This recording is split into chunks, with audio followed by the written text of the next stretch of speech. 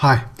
Now, in this next part, we're asked to work out a measure of skewness. We're told that one measure of skewness then is 3 times all of the mean minus the median, and then that's divided by the standard deviation.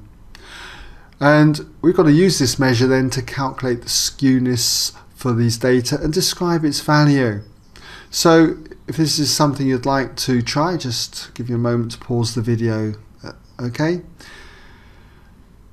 so let's see how you got on. Well, first of all, what we've got to do is just remind ourselves from the previous parts what the mean and median and standard deviation were, and we've got these values here. Okay, median was 276.3636 and so on.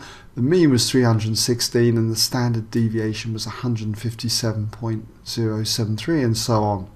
So it's just a simple case then of substituting these values into the formula. But it's also interpreting the result that we get. So when it comes to working out that skewness, we've got 3 times the mean, which is 316, minus the median, which is 276.3636, and so on.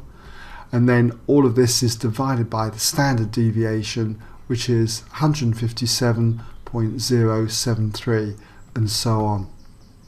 Work this out, and what you get is that it equals 0.7570, and so on.